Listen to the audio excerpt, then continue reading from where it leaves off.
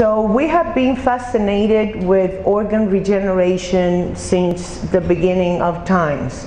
And we have been doing in medicine through time a lot of challenges, and we have been inventing things that made sense and it didn't make sense, and we have always have been trying to regenerate and substitute portions on our bodies to cure disease. And the promise that I see happening is that one day we're not going to have long lists of transplants, waiting for transplants, because we're going to know how to fix our own organs. And that is what a lot of scientists are focusing on. I was talking to some group last night, and we were talking about how the pattern of disease has changed in the past 60 years due to what we eat, what we drink, what we breathe, and what we're doing to Mother Earth. In the past 60 years, there have been a shift of disease towards degenerative and autoimmune conditions. And that is our bodies reacting to everything that we do wrong, to Mother Earth and to ourselves. Fortunately, we have always been, like I said, trying to figure out ways to regenerate. And the stem cell words that, and I say this is like the sexy word of the past 15 years. Everybody's talking about stem cells, stem cells.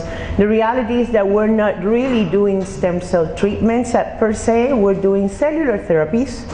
Everything begins with a cell. A cell is the minimal living unit that's capable of replicating independently. And you have somatic cells, and you have gametes, and then you have stem cells. And like I said, the buzzword, but what's in a cell? What's in the name, like Shakespeare? What's in a cell that makes us, that allows us to call it a stem cell? It has to be able to it has to be undifferentiated, it has to be able to self-renew, and it has to express potency. Not only has to be undifferentiated, it has to be able to differentiate in several tissues.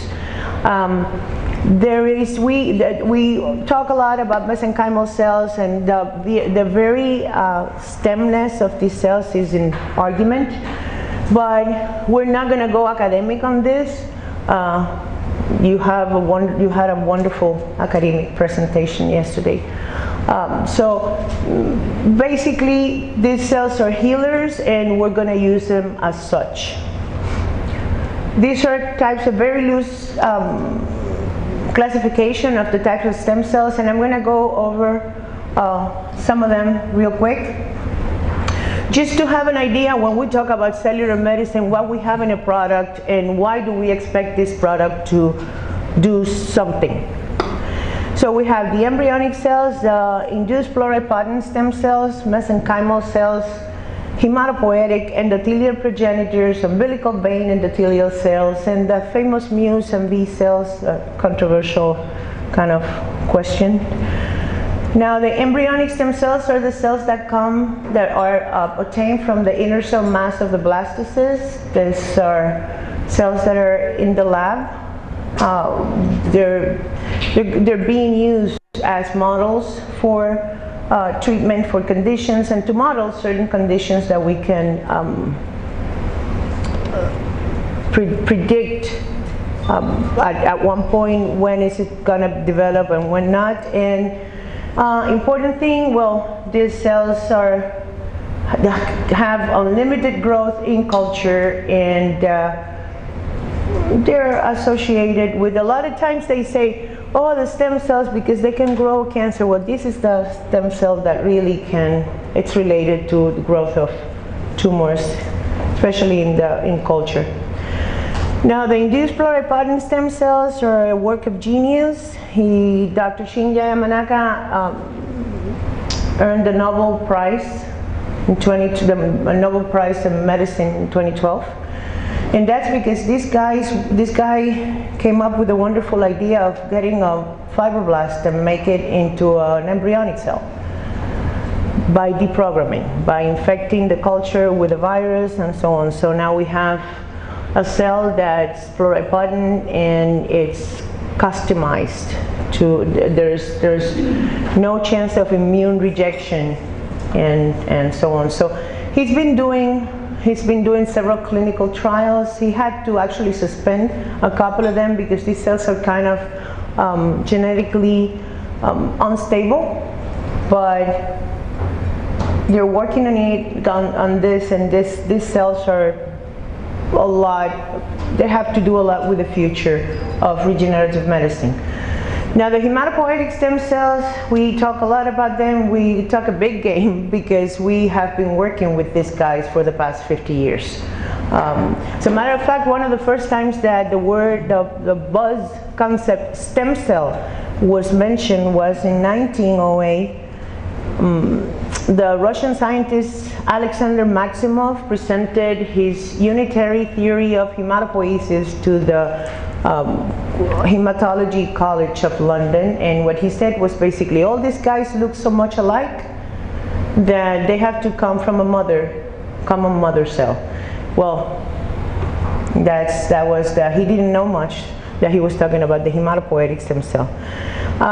The first time that we did an actual stem cell treatment in medicine was in 1968, and basically that's what it is. We're trying to regenerate tissue using progenitor cells, and that's what we're doing. This is a wonderful cell. It's an upregulator of the production of the vascular endothelial growth factor, and it's actually a healer when it's circulating in blood. The bad news is that this cell, the amount of these cells decreases with time in peripheral blood. And they're very plastic. They can actually differentiate in several tissue in vitro. They're a very cool, powerful healer cell. Like I said, unfortunately, we don't have that many. As we grow older, we have less and less of them circulating in blood.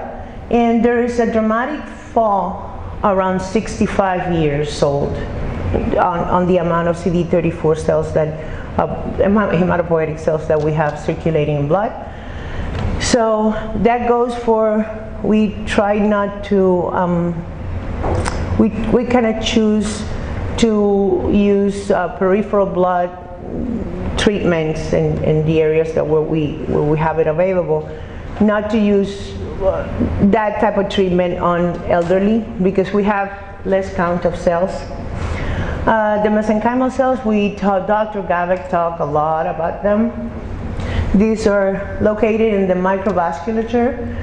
They're called also octopus-like cells because they're surrounding the blood vessels. And these guys are basically, they pick up information, they transmit information, they're adherent, means they stick to everything that's plastic, which is important in the clinic because you don't want to leave product standing there on a syringe because you will lose cell treatment. They differentiate into mesodermal lines. That's one of the characteristics that defines them, but they don't do that in vivo. They do that in vitro, and that's actually forced to guarantee that this is a mesenchymal stem cell culture. They work through paracrine effect, and the functions are mostly trophic, immunomodulatory, and antimicrobial. They release all this bunch of good stuff, and they're capable of reestablishing the microenvironment in the area. Whether we pull them out or whether there is an injury to a tissue, they wake up, they start signaling to bring in more guys, and they start releasing all the good stuff to produce healing. The endothelial progenitor cells are also, you can find them circulating in blood, and these cells lately have been used as a marker of disease prognosis and disease progression. The more EPCs you have circulating in blood in a patient with a chronic degenerative condition, the better the prognosis, the better the possible outcome. The less you have, the darker is the prognosis. There have been a few clinical trials using culture expanded endothelial progenitor cells. The problem is that the results have been kind of limited and not long lasting. And these cells apparently are kind of difficult to culture and expand successfully. But when you find them in vivo, especially you find a lot of them in umbilical cord blood, these guys repair endothelium and they create new vasculature, and it's already been established when you have blood flow, you have regeneration. That's as simple as it gets. So you have autologous treatments and allogenic treatment, and I am not going to be, we talked about regulations yesterday, and it bothers me. I don't want to be talking, just refraining from saying this is available and this is not. We're talking medicine here, so it's known that there are certain things that in the US you cannot do or whatever, but they are being used on patients everywhere else. So in the autologous sources, we have bone marrow. Bone marrow is a primary source in clinic, and it's a very, very easy, very straightforward procedure, and it can be administered intravenously, intraarterially, intraarticularly, intraperitoneal, anywhere you want. You just filter it and it goes. Stromal vascular fraction from adipose tissue, it takes a process, but it also has yields a very decent amount of regenerative cells. The peripheral blood mononuclear layer, this product, usually I see that in Russia they use it a lot. And what they do is they gather these mononuclear cells and they kind of culture expand them before giving it to the patient. Immunotherapy and culture expanded autologous, there's also the possibility. Your cells are as young as they are today. So a lot of people tend to get their own cells, do a treatment, and get some more for culture expansion and future cryopreservation. Allogenic, you can get mesenchymal cells from any source, and they can be given to actually anybody. We talk about that those cells are immunosilent and immunomodulatory. Mesenchymal stem cells from the Wharton's jelly. We have available amniotic fluid, amniotic membranes, and you have tissue-specific culture cells, and obviously umbilical cord blood products. Now, I was telling you guys about cellular therapies, and that's cell-based therapy. That's what we're doing. In any case, even when we do a PRP, when we do a stromal vascular fraction, when we do a bone marrow aspirate, when we get a vial from umbilical cord blood, we're doing a cellular therapy. It's not a stem cell therapy. Even though you have progenitors, there's a whole bunch of different regenerative and anti-inflammatory in essence. So platelet-rich plasma, it has a very heterogeneous mix of cells, especially when you do an LPRP. If you do a peripheral blood, you have lymphocytes, monocytes, dendritic cells, hematopoietic cells, endothelial cells, the famous very small embryonic-like stem cells. All that, you have all that mix of cells, and then with the bone marrow concentrate, and I want you to listen to this. There is a lot of cellular types that are found in every one of the sources available for autologous treatment. If you have a stromal vascular fraction, you also have lymphocytes, you have parasites, you have fibroblasts, and so on. And then you have pretty much the same in the bone marrow concentrate. So at the point where we already figured out that we have a heterogeneous mix of cells, and that every product that we're doing, it doesn't only contain stem cells, but it contains a different types of cells. Now we start trying to figure out, okay, which is best for my patient. And it comes to the point where you figure that there is a numbers game. The older we get, the more need for repair we have, and the autologous supply decreases. So you figure, okay, then if we have cells that are young, naive, that are ready to work, that haven't been in contact with any antigen, that are full of growth factors, and I can get them from a vial in a box, probably it would be a good decision. I'm not saying it by no means, and I'm going to show you a lot of our work in Cancun, and we have been using autologous cells for a long time.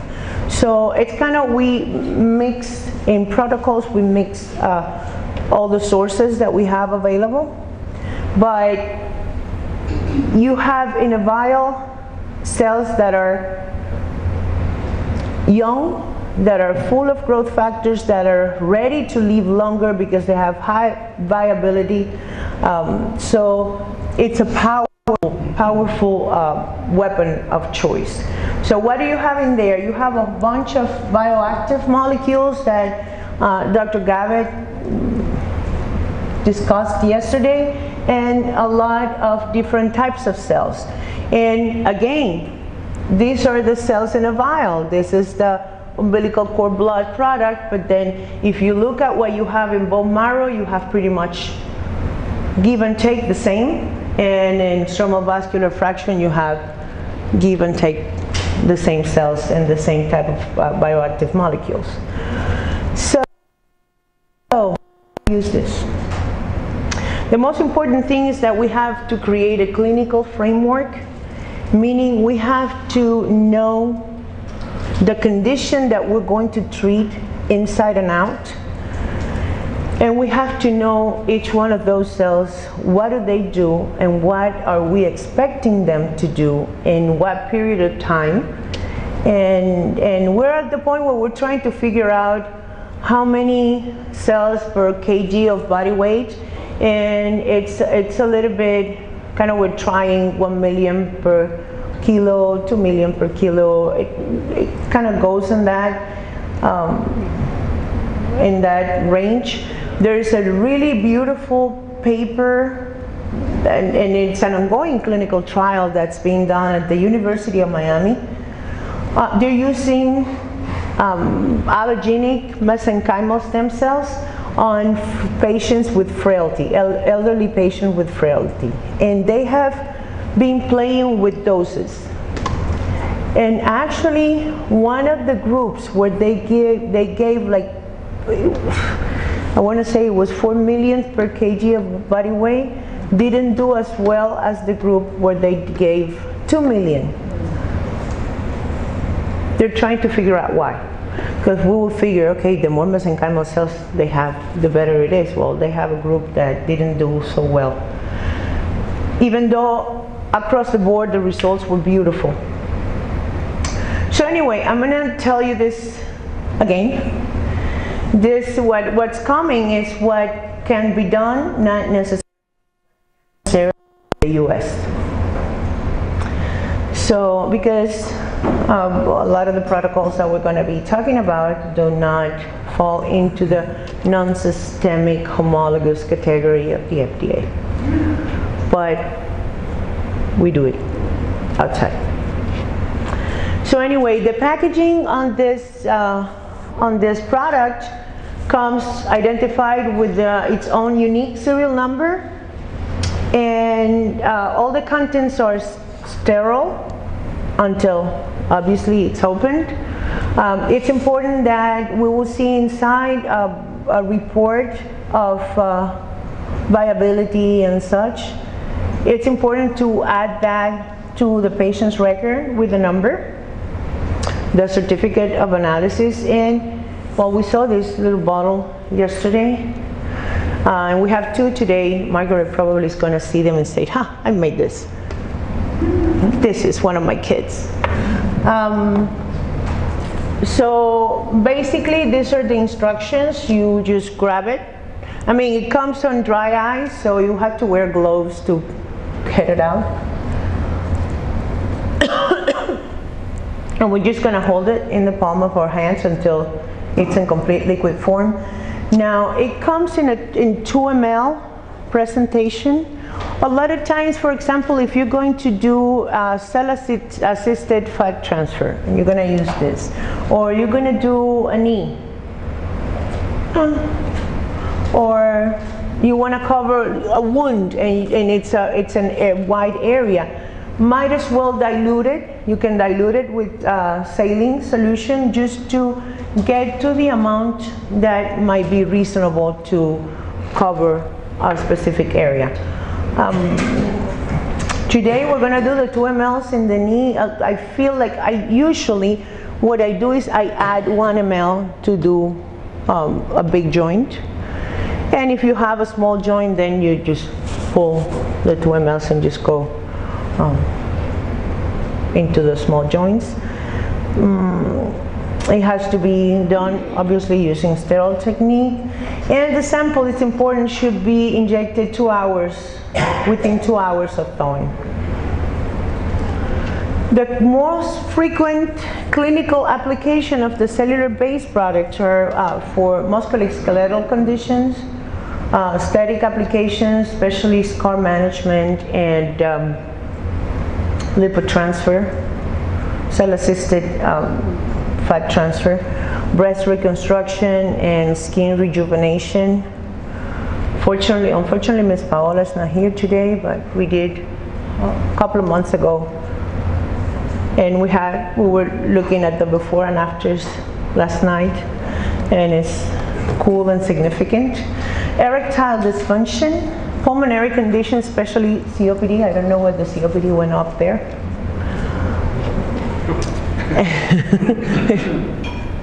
It's not like they're not associated anyway.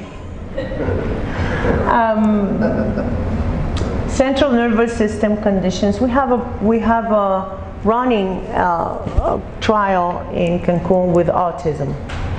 And the hospital, as a matter of fact, the hospital was authorized by the Mexican FDA to do cerebral palsy program. But then the doctors in there kind of got like an extra permit to do the autism trial, and we're gathering. I'm going to show you a couple of cases here. And then autoimmune disorders. Autoimmune disorders, especially rheumatoid arthritis, we have been more successful treating. Lupus has been okay. Now, again, it's important to choose the patient wisely, like for anything. And a lot of times, I tell this to the doctors that come for training, and I go like, this might sound bad, but take it with a grain of salt. Choose the patient that's going to make you look good. And I'm not saying it in a cynical way. If you have an 87-year-old patient with frailty and a Parkinson's diagnosis of 20 years ago, you have very high chances that this is not going to work on them. And you have a smoker, a chronic smoker. Seriously? It's not like, so this patient is not going to, a plastic surgeon would not do a surgery on somebody that's a smoker, at least they tell them you have to stop smoking for a month before, because then you have this dehiscencies of wounds and all sorts of complications. That's basically the same. You know, if you have a patient with a high bioxydative level and a toxic environment altogether, these cells are not going to be enough. And by principle, if I have a smoker, and I'm not saying the social smoker, which is wrong too, but like this smoker 2-3 packs a day for the past 10 years, it's not even worth it. They have to stop smoking, because the level of oxidative damage these guys have, it's beyond comprehension. So anyway, I got carried away with that. So the inclusion criteria, basically everybody that gives consent, if does not have the exclusion criteria. And the exclusion criteria is very specific. First of all, if you don't sign an informed consent, you don't do anything on them, but not only cellular therapy, anything.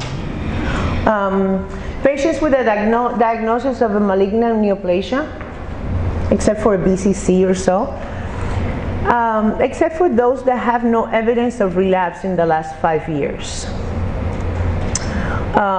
If this patient is having a crisis in the condition, it's uncontrolled, it's not a good idea to pick this patient for treatment.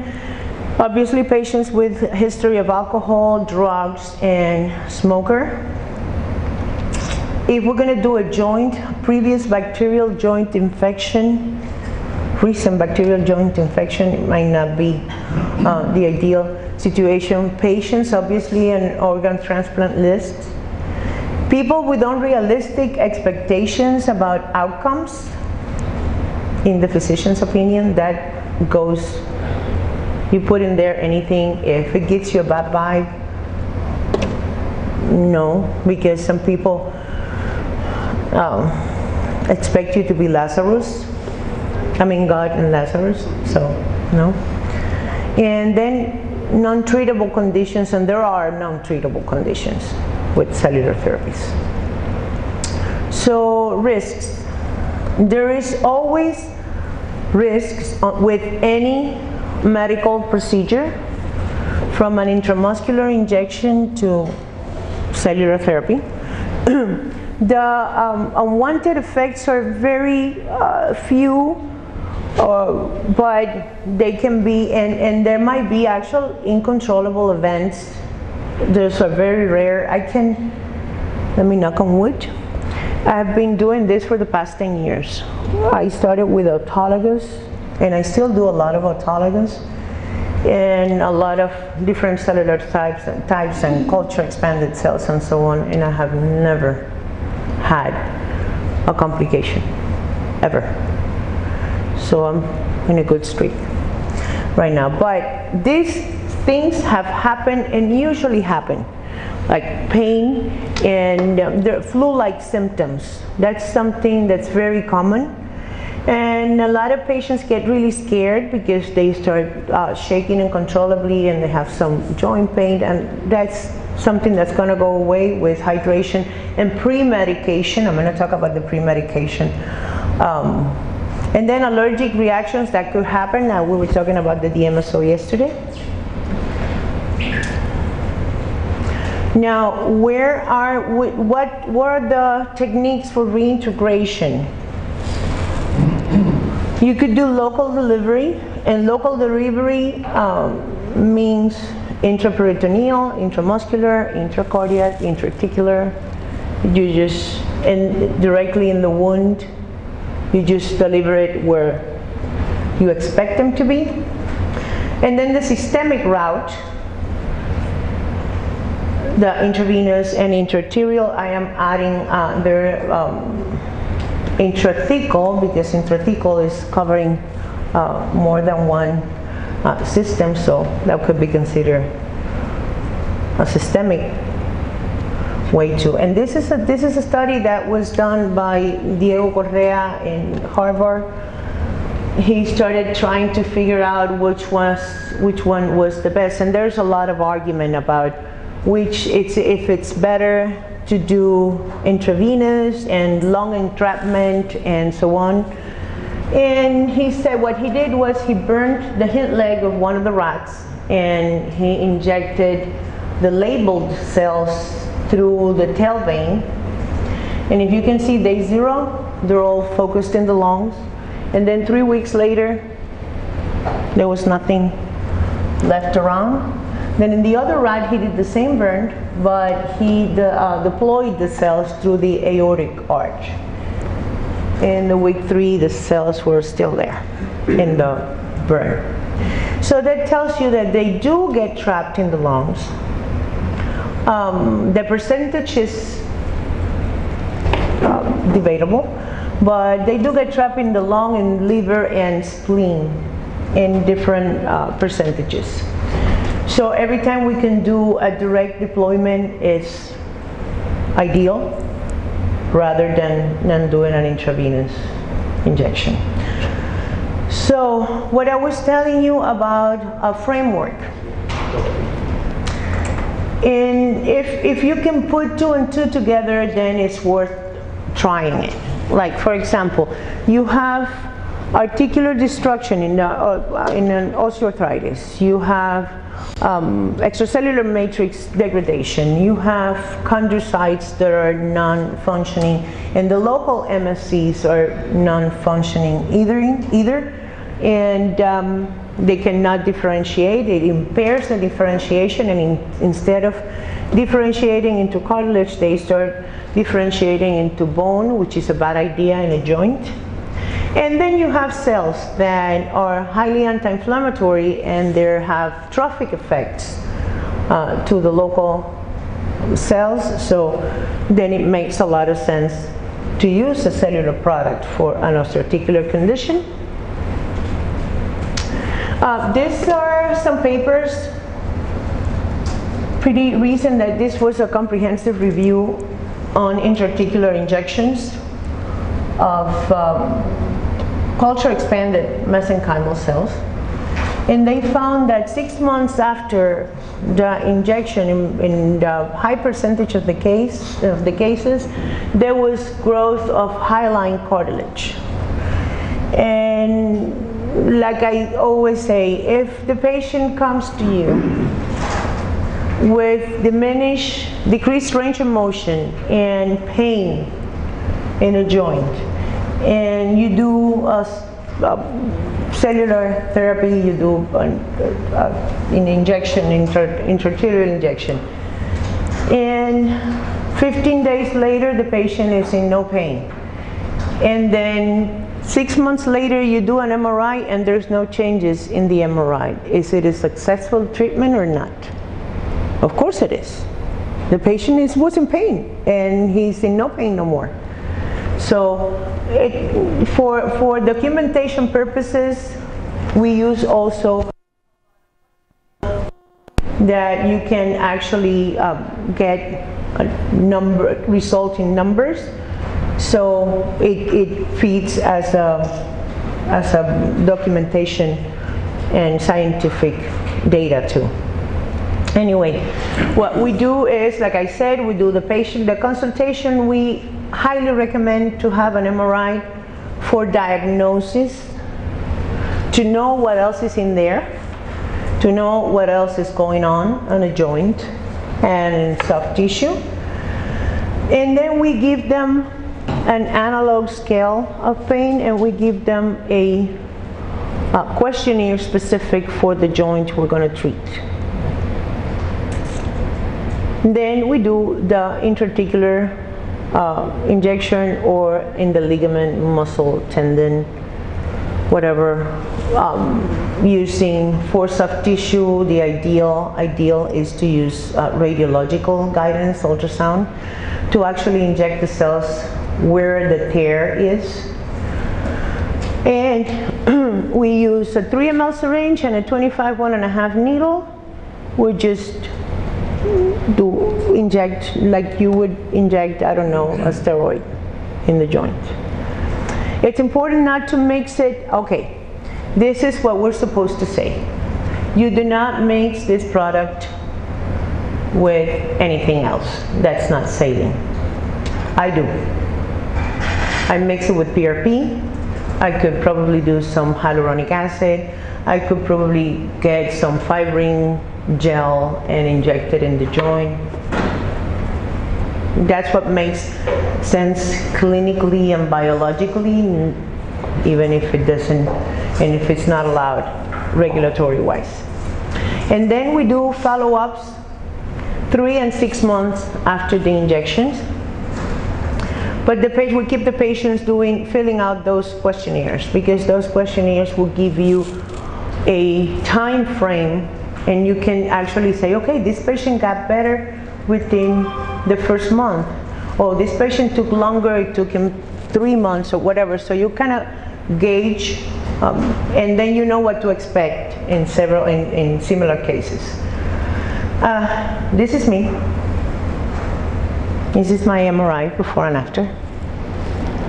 And this was bone marrow aspirate. It was a meniscal tear. This MRI, I had to beg Dr. Joseph Burita in Boca Raton to finally give me the pictures.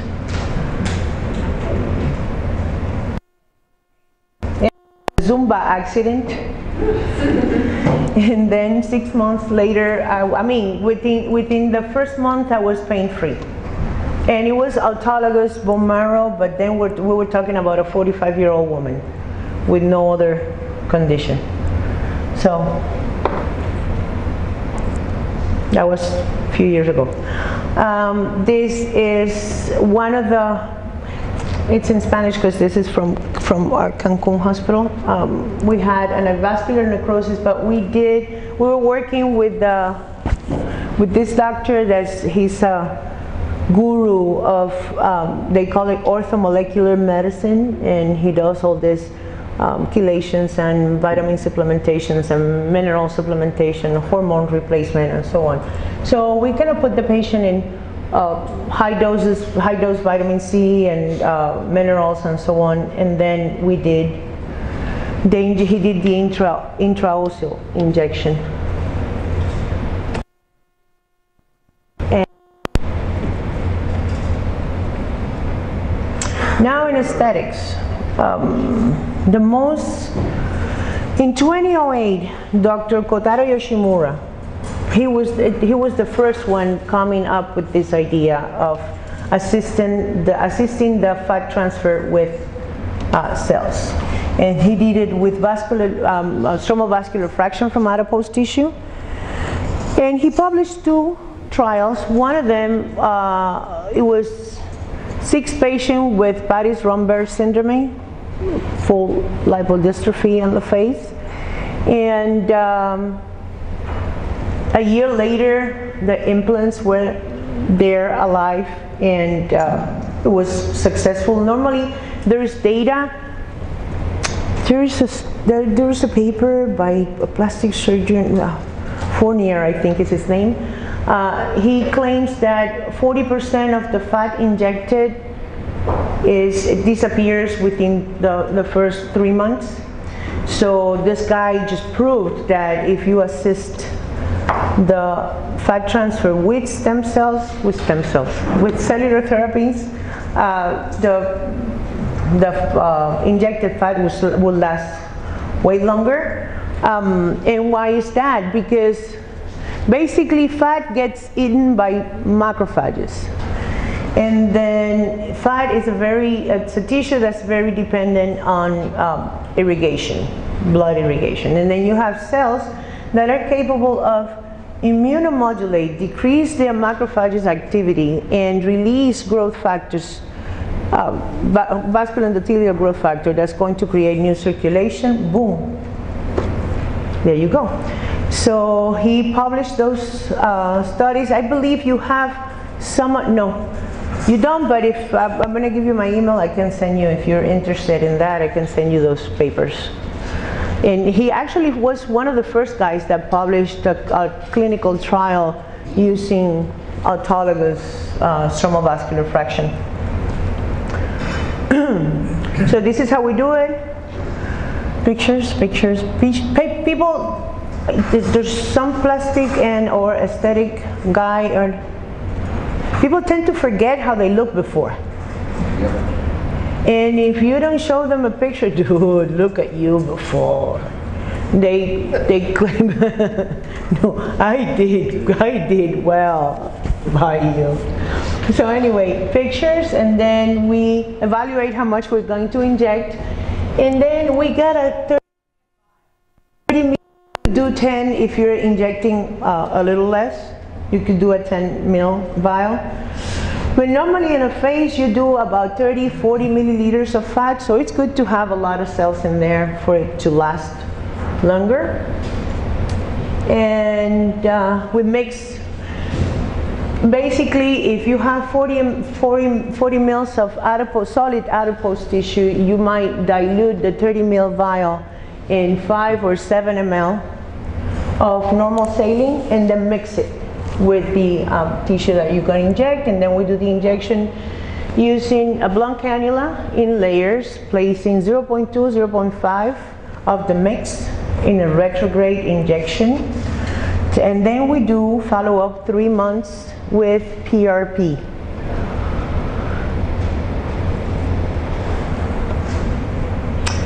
This is one of our nurses in Cancun.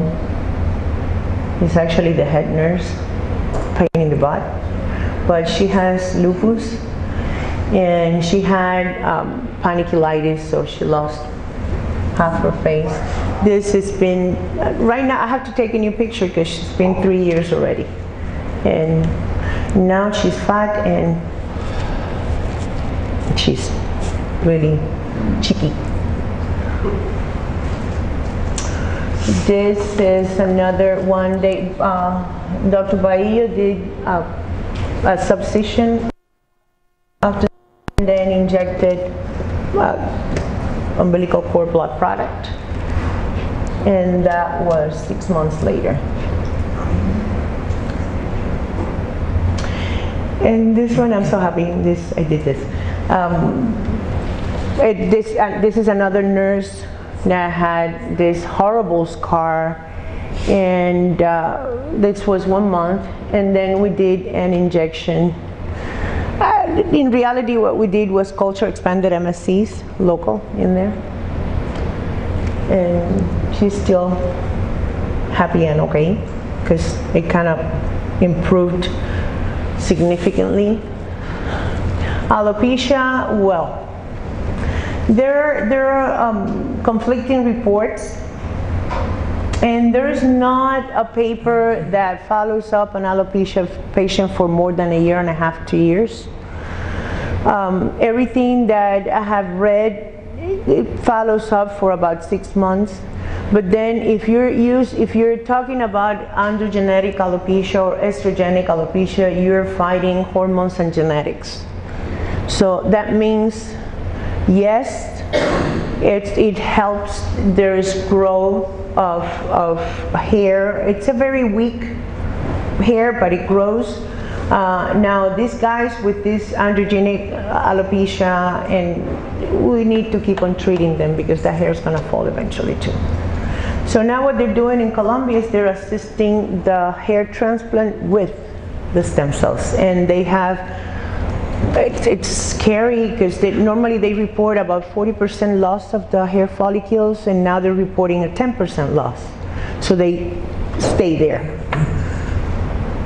Now when we're talking alopecia areata, it's the patchy alopecia, not the totalis. The totalis that we haven't seen ever any result. And this is what's cool. This is, I saw this paper on hair loss, and the funny thing, in the bulge, the cells of the bulge are responsible for taking the hair through all the phases of growth. And if you see, those are stem cells. They're lighting up for CD34. So these are stem cells, and for some reason they get inhibited by chemical changes, by hormone change, and by autoimmune situations like in the alopecia areata. And then you're putting immunomodulatory atrophic cells in there. It just wakes them up. And this is how we do it. We don't go through life painting people's heads like that purposes. So it's important to have data, have a baseline on the patient before. So complete blood count, androgen biomarkers, we do the Ludwig scale, and you have that in the book, the Ludwig scale for females and the Norwood scale for males, a whole hormonal panel. And then if you have the instrument, you can do a trichoscopy or the hair pull test.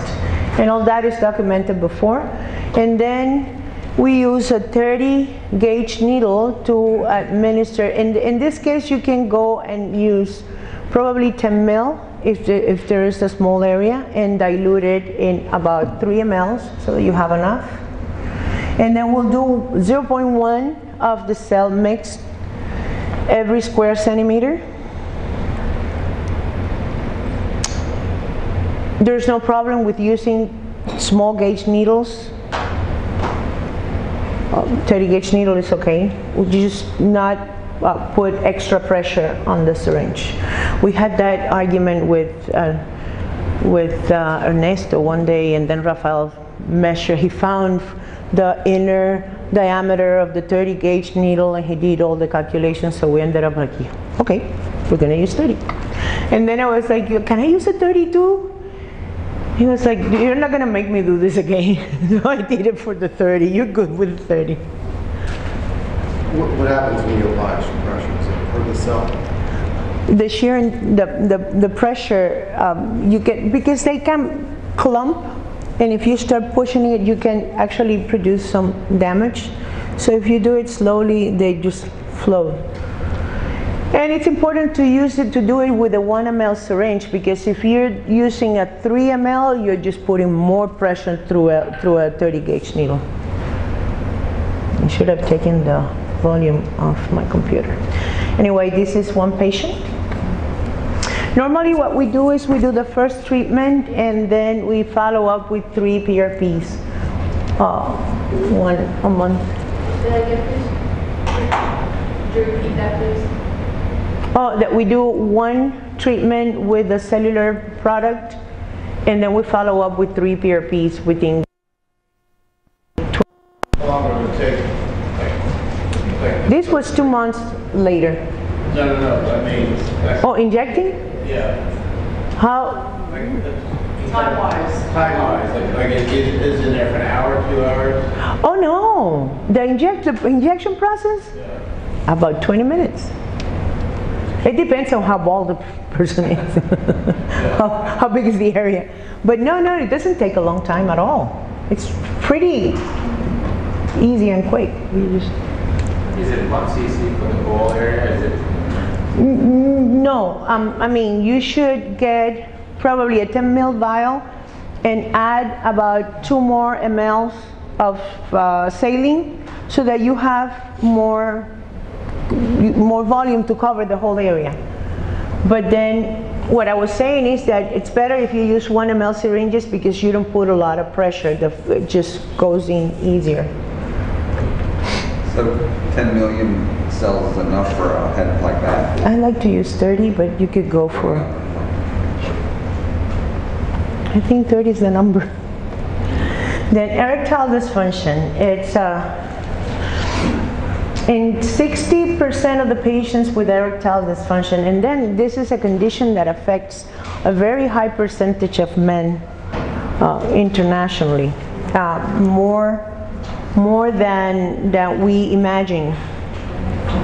But 60% of them, the etiology is related to small vessel vascular disease. So then we figured that we have a product that has cells that can repair endothelium and can create new vasculature. So this should work, right? Well, it works if there is actual endothelial damage, or there is a damage to the pudendal nerve post-prostatectomy, it works. And some people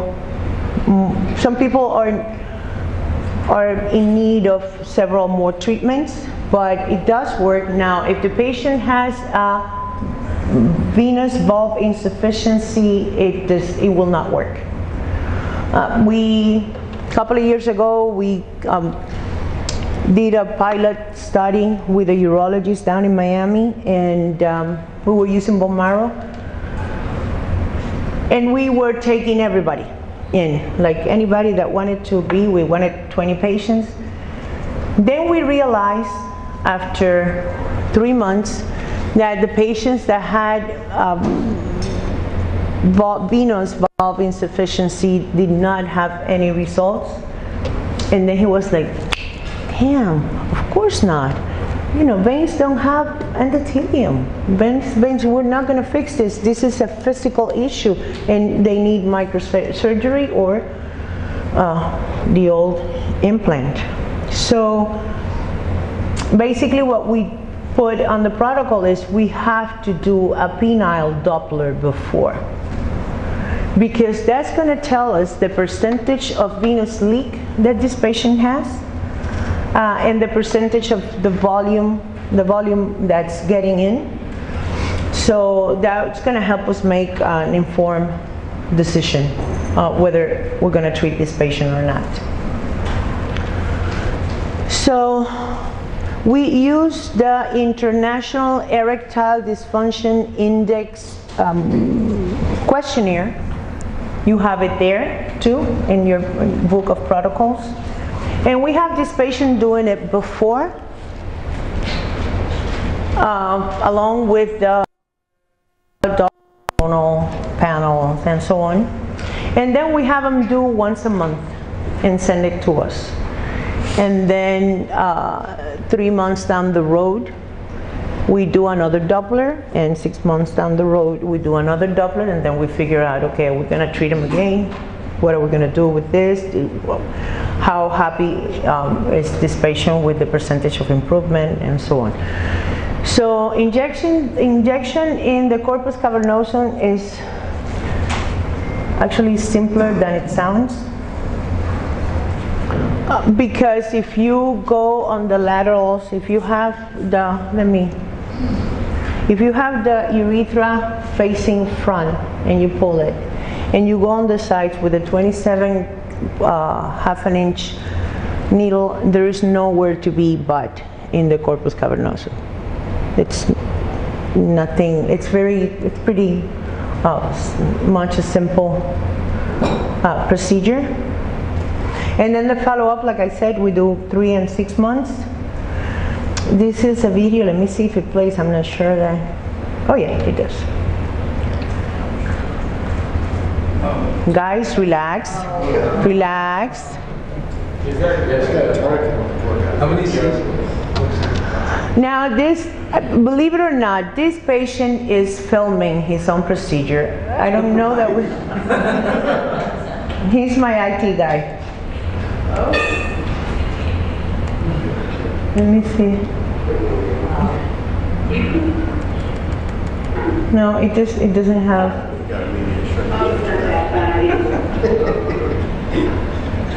The problem is that on him, he's one of those geeky millennials that have been raised to never be happy with what they have. And he got this wonderful idea of purchasing Metacryl from Canada. Metacryl is a type of silicone that they use a lot for, they used to use it for facial injections and so on as a filler. And this idiot got the Metacryl and he injected himself because he wanted to increase girth. Injected what? Metacryl. It's plastic.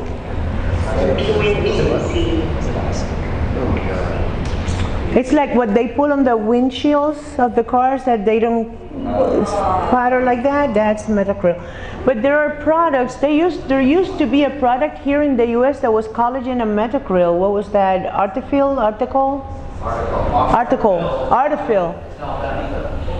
still in existence. Oh, it is still in existence. It's 30 microns of polymethylamide in bovine college. It is, exactly, and it is pretty similar, but the thing is that I don't know what type of metacryl he got. So one day he comes to me and he goes like, Doc, when I get an erection, there is nothing, the glands, it's not getting hard. And I have a whole bunch of little bumps. And I'm like, really? Oh, you're lucky. You're lucky that you still get an erection.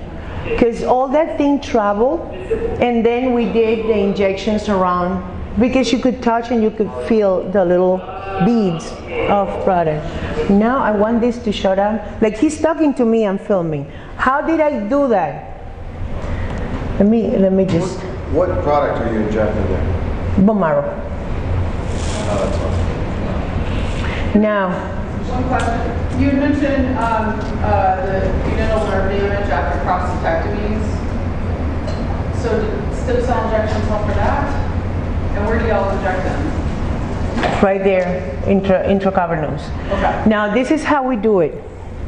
We do we use a tourniquet in the base of the penis, and we leave it for about 30 seconds to create hypoxia and create enough signaling for the cells to stick in there.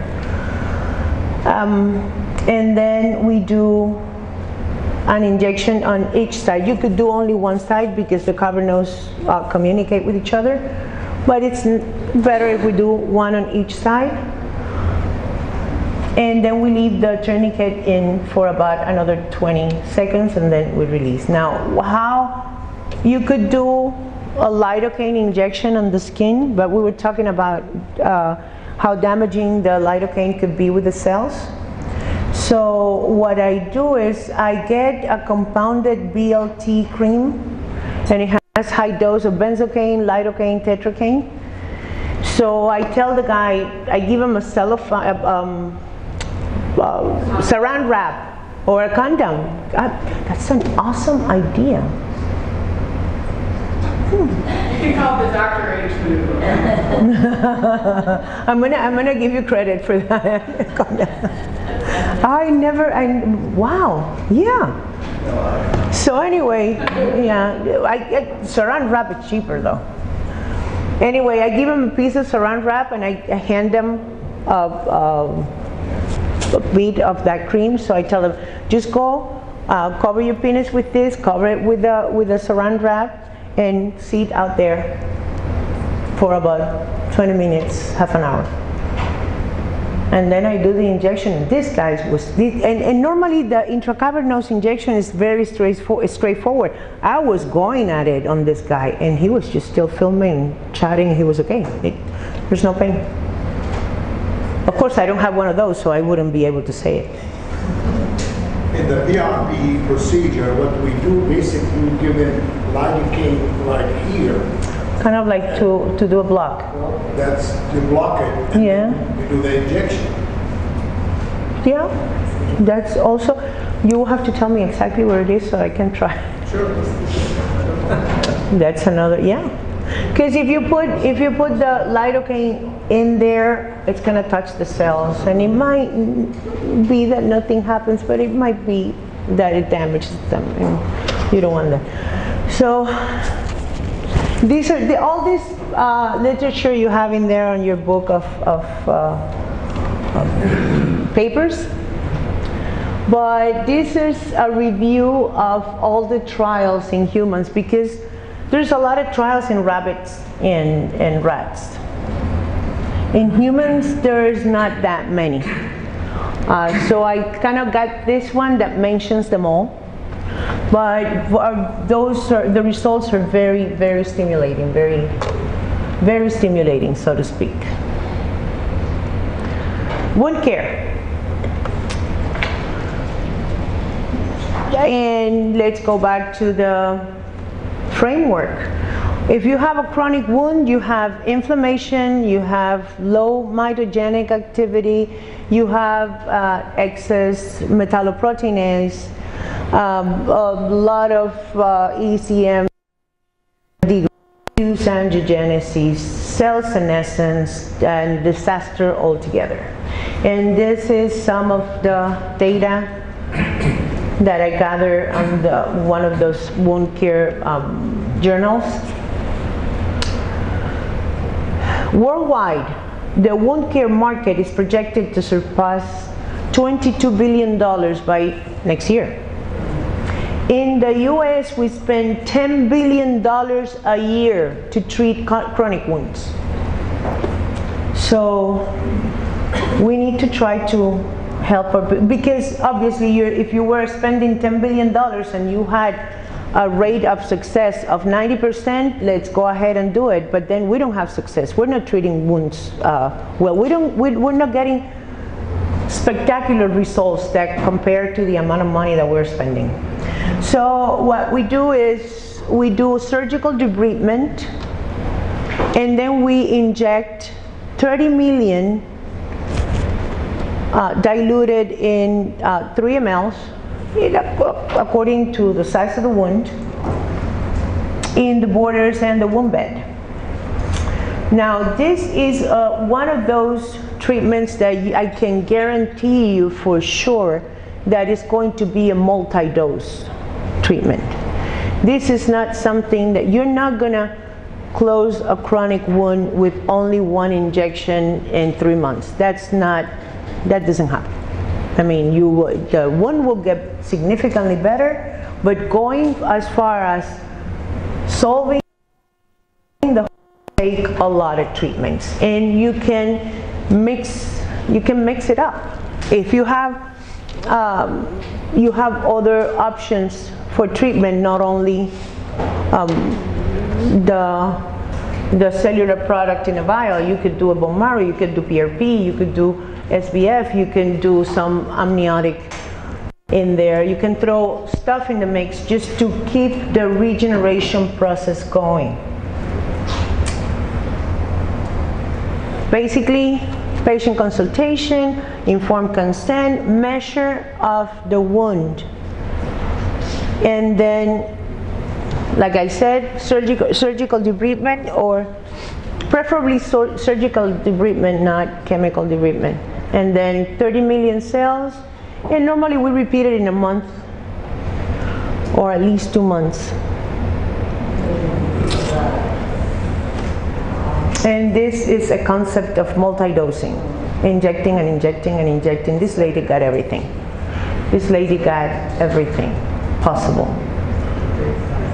She had SBF, she had marrow, she had PRP, she had her own culture expanded cells injected. And do you all use hyperbaric oxygen? yes. Okay. Well, in Cancun is a diverse area. So at the hospital that we work, they have a good hyperbaric chamber. So if the patient has the time, we recommend 14 sessions after.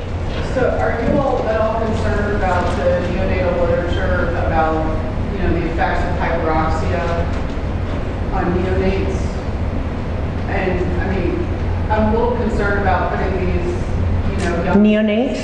Well, yeah, because in the NICU, you've got premature baby, you can't keep them on high levels of oxygen, they'll go blind, among other things. Oh, okay. Does that... On adults?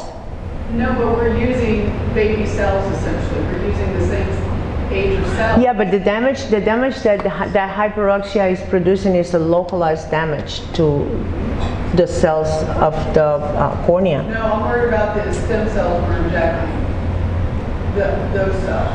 But you don't expose those cells to hyperbaric at all. You do the hyperbarics before and after. No, you don't do it at the same day. No, I know that. Okay, so this is day 60. But that was a lot of work. But it was worth it. This is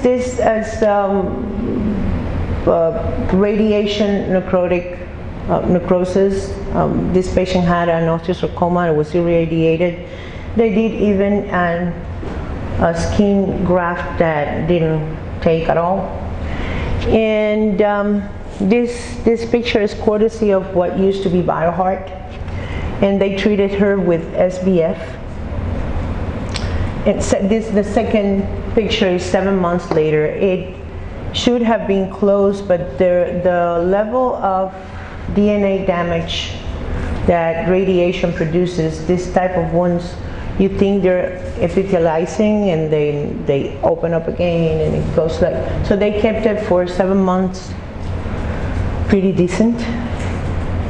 So the follow-up, again, 3 months with photographs and planimetry and so on, and 6 months. In 6 months, we should have a significant result already. Now, we were talking about COPDers, and COPDers is pretty decently simple because it's an IV injection. Normally, we use, we do the complete workup of the patient using also CT scan or MRI of the lung and PFTs and C-reactive protein and such. Important, the 6-minute walking distance test. And that is the test where I have seen most results, more exciting results. I mean, patients have increased about 20% the walking distance after an infusion.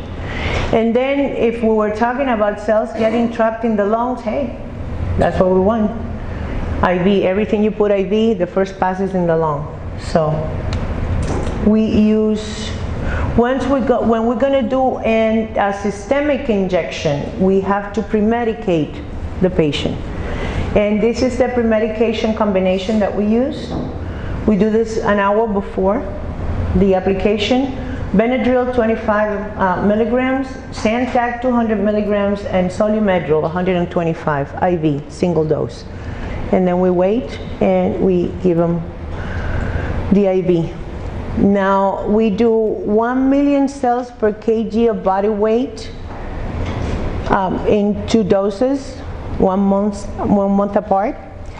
If there is a pulmonologist here, whatever, or you can get somebody to do the intrabronchial instillation, it would be wonderful. And then the patient, we recommend also a pulmonary rehab program afterwards. So the follow-up goes 3 months and 6 months.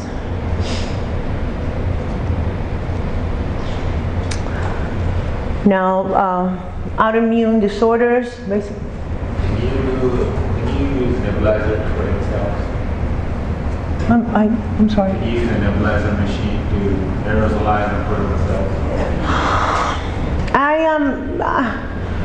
I don't see everything that you aerosolize, you kind of pulverize, so you're breaking cells.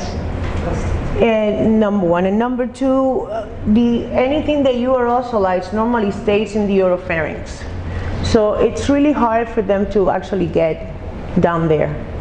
So you're better off either instillating them directly to the lungs or doing an IV. Now, rheumatoid arthritis is the one that we treat the most, and what we do is also use 30 millions. 2 million per kg of body weight, and we get the vials of 30 million. And we're following up with specific questionnaires for arthritis, 3 at 6 months. Now, when it comes to neurodegenerative disorders, Can I ask you a question about the inflammatory conditions? What is y'all's approach to the immune modulators with them? Do you try to get them off of it, or do you say? I don't tell them to get off of them, but I just tell them to follow up with the rheumatologist to the point where if there is an improvement in symptoms and changes in the lab work, just to start reducing the dose and taking them off of prednisone or tumor necrosis factor inhibitor especially. Do you find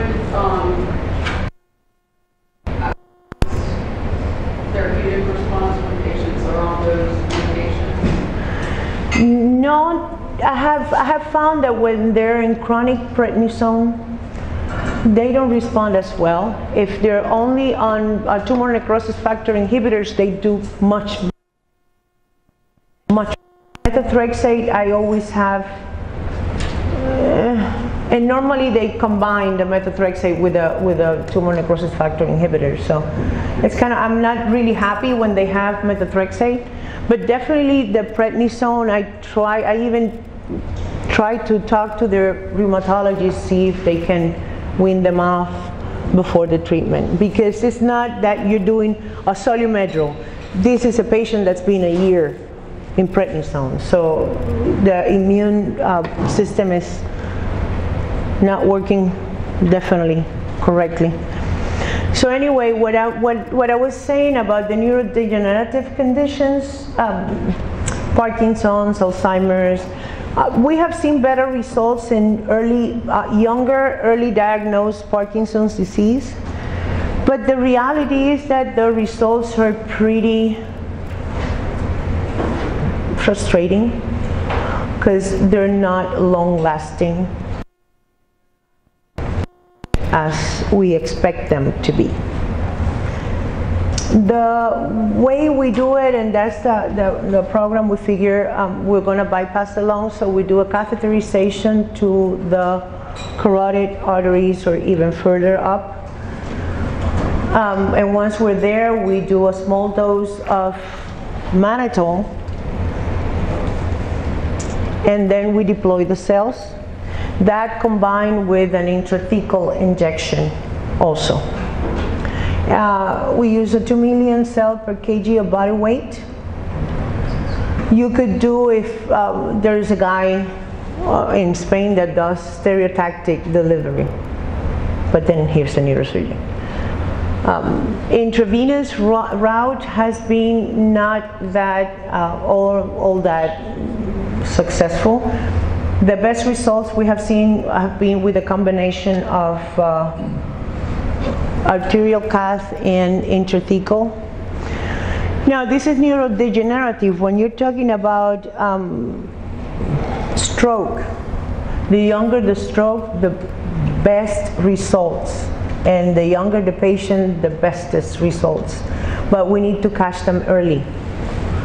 Within the first 15 days is the ideal situation. It becomes complicated, but if we can do an intraarterial delivery within 15 days of the stroke, the patients respond very, very, very well. Are you seeing any high fevers as a result of the intrathecal injections? No. Headaches, but no high fevers at all. And even that, I have seen a lot of flu-like symptoms with IV, but not with intraarterial. Maybe because the patient is heavily medicated anyway with the anesthesia and the whole. So this is our little team in Cancun. And this is the autism program, and we, like I said, we get the kids with they get a neurology evaluation, and they get critical care pediatrics evaluation and so on. And then we do catheterization with mannitol and intrathecal injection. So he tries to go, I don't do that, that's Dr. Roberto Jeronimo.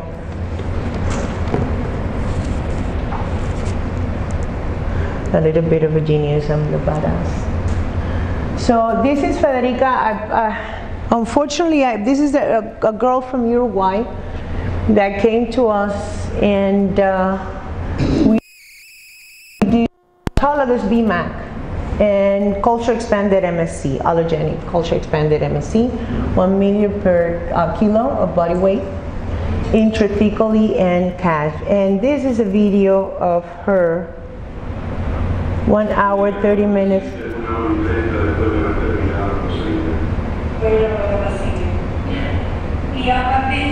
She wouldn't stop talking. It was crazy. And we didn't film her before because we were not expecting this. But she was no eye contact and non-verbal in front of unfamiliar adults. How long did this last? Huh? How long did this last? She winded down within about 10 days, but still, we're still in contact with them. This is an Uruguayan family, and she even came out in the newspaper and so on. Because this girl, this was about 6 months ago, and this girl has progressed tremendously. And this hyperverbalization lasted for about a week, and then she went again. But then she was friendlier with unfamiliar people, and she was keeping eye contact, which was this was like one of those things that you think, oh my God, seriously? Is this not witchcraft? We were not expecting this level of... How was the administration in that child? Intraarterial and intrathecal. And the 2 million was divided? Yes. 50-50? Yes. So this was an MS patient. Where do you do the intra-arterial? Where? Yeah, where do you go in? Oh, it's femoral. Femoral. So you see he's getting there. Do you just inject it at the femoral artery, or do you? No. This is the...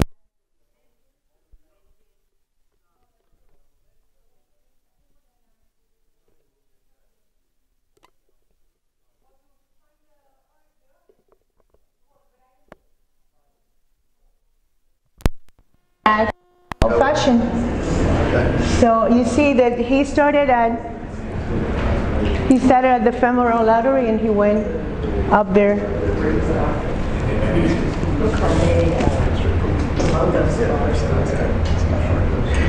And then that's the same patient. We did the cath administration, and then we did the intrathecal. And this is our dream team. Dr. Roberto Geronimo, she's our anesthesiologist, and yours truly. So anyway, this is a very, very exciting thing that we're involved with right now, and it's like it brings a smile to my face every time I talk about it. A group in the Ángeles del Carmen Hospital in Guadalajara, it's a group that does IVF and fertility and all sorts. And this lady, she's badass. I'm trying to get her to write protocols for GYN for us. She decided that she was going to try and treat idiopathic premature ovarian failure. And she got treated. Well, when we treated 4 patients, and he injected directly in the ovaries through laparoscopy. And recently she presented, this was like 4 months ago, and she presented the results already. And one of the patients, she has 3 eggs already frozen, ready to make her a mom. And this is the intra-ovarian injection.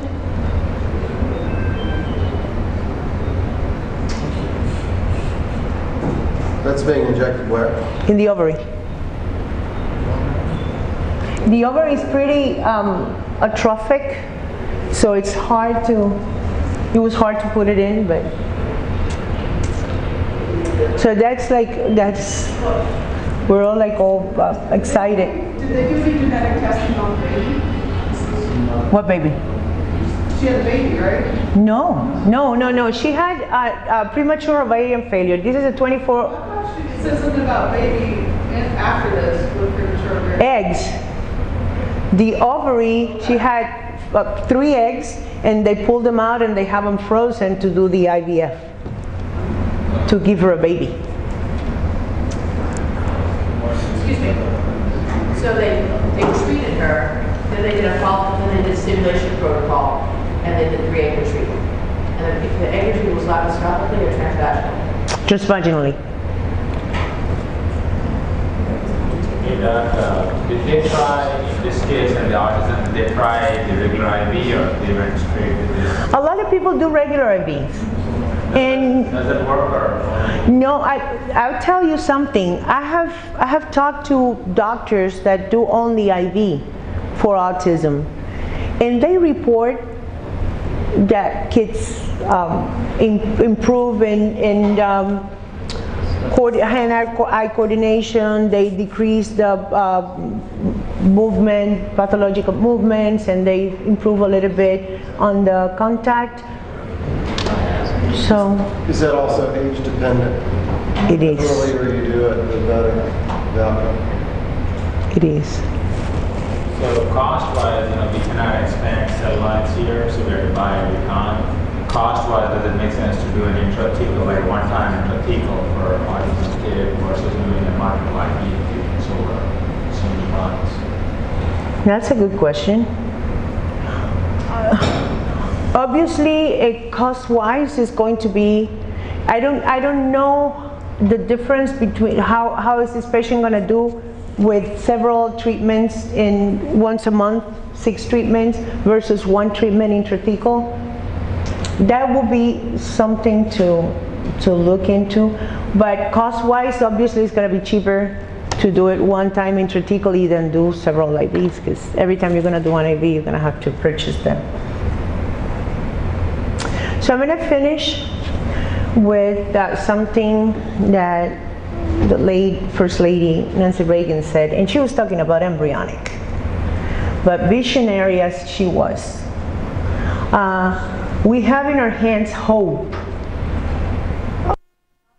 about embryonic stem cell research, but cellular therapies are hope for a lot of conditions. And like I said, I expect it to be the future where we don't have those long lines for organ transplant, but because we're going to be able to repair our own.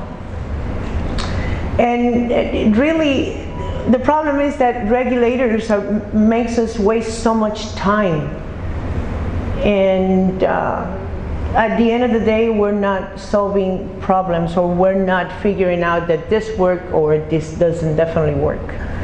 And thank God, in the rest of the world, you can do things. Usually, every big jump in the progression of the medicines and treatments and surgeries and some procedures have been done from a doctor's office, not from a big pharmaceutical company. So this is my email and phone number if you all wanted to contact me